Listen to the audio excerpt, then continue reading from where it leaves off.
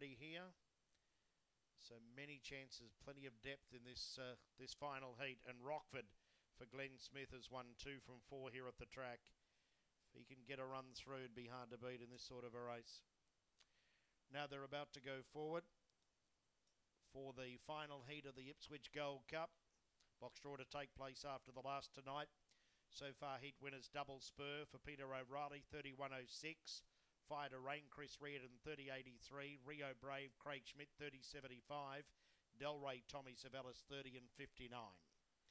Green light is on. Race 8 at Ipswich. Final heat of the Cup.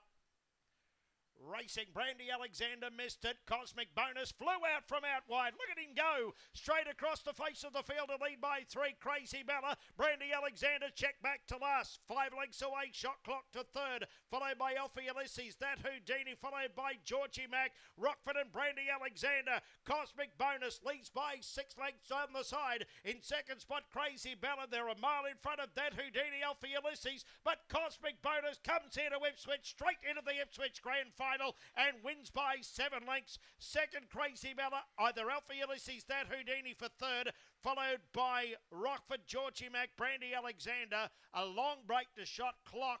There's your ready-made favourite for the final. After a lot of rain with a thunderstorm,